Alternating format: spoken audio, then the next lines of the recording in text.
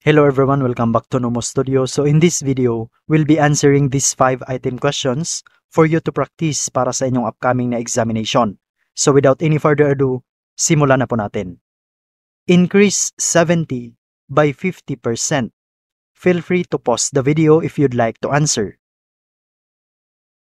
In our previous videos, we have learned on how to calculate mentally the 10%, 20%, 30%, and so on of any number. You may check the video description if hindi nyo pa po napanood kung paano nga ba mag-mental calculate ng 10%, 20%, and 30% of any number dahil magagamit nyo po yon dito sa ating video ngayon. Now, balik na po tayo dito sa ating first problem. Ang sabi po dito, increase 70 by 50%. Ang ibig sabihin lamang po nito, we need to increase or we need to add the 50% of 70. So, ibig sabihin nito, kunin muna natin ang 50% ng 70, tapos yung result, idagdag natin kay 70. This only means the 50% or kalahati ni 70 is 35. So, yung 35, idagdag lang po natin kay 70. So, 35 plus 70, and that is equal to 105. So, ito na po yung sagot. So now let's proceed with our next problem. Increase 125 by 10%. Ang unang gagawin lang po natin dito is to get the 10% of this number. Kapag nakuha na po natin ang 10% nito, yung result, idadagdag din natin sa 125.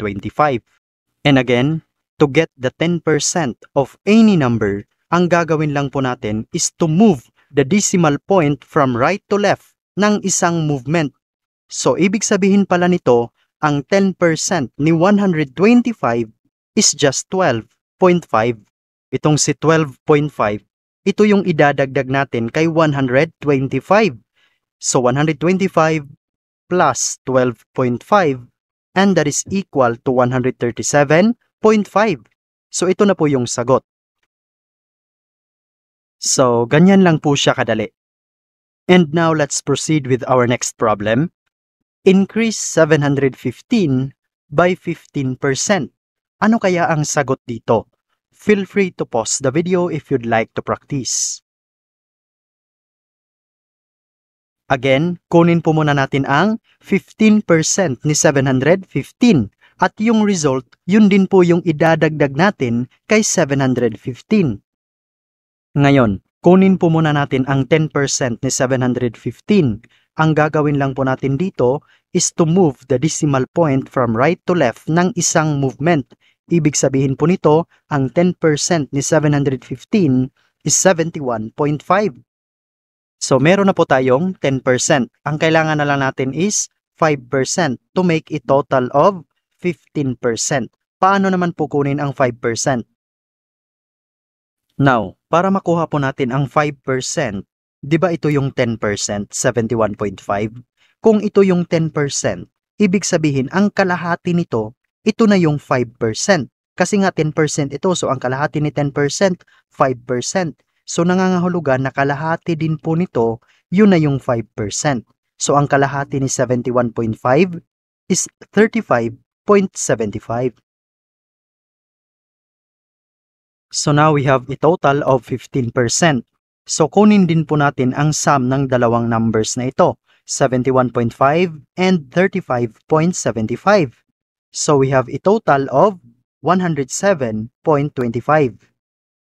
Ang ibig sabihin lamang po nito na ito pala yung 15% ni 715.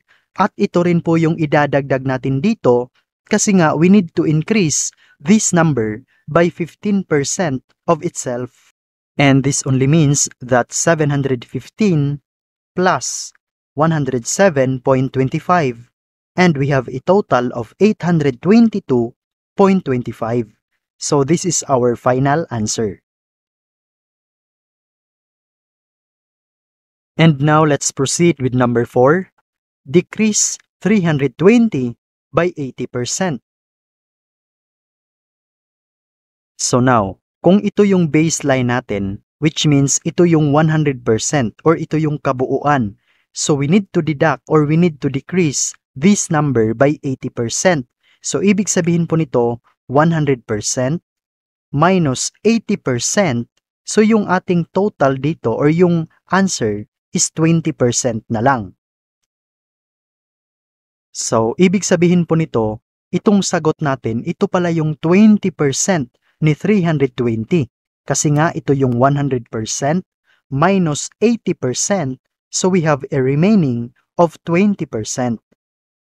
Ngayon, to get the 20% of this number, all we have to do is to get first the 10% of this number. Kasi nga, mas madali po nating makuha. Again, to get the 10% of any number, all we have to do is to move the decimal point from right to left ng isang movement. So, ang 10% pala ni 320 is just 32. Dalawang 32, that is 64. So, ang 20% pala ni 320 is just 64. Ito na yung sagot natin. And I hope it makes sense. So now let's proceed with number 5. Decrease 1,200 by 18%. Ngayon naman po, ang gagawin natin is to get first the 20% of this number para mas madali po nating masagutan. Kasi si 20% closer lang siya kay 18%. Ang 10% naman po nito is imumove lang natin ang decimal point from right to left ng isang movement. So ang 10% ni 1,200 is 120. Now, dalawang 120, that is 240. So 240 is the 20% of 1,200. Kung ito yung 20% ni 1,200, since ang kinakailangan lang po natin is 18%, so we need to subtract 2% from 20% to make 18%. Ngayon, kunin muna natin ang 1% ni 1,200. To get the 1% of any number, ang gagawin lang po natin is to move the decimal point from right to left ng dalawang movement. So we have 1, 2. So 12 is 1% of 1,200. So kung si 12, ito yung 1% ni 1,200, dalawang 12, we have 24.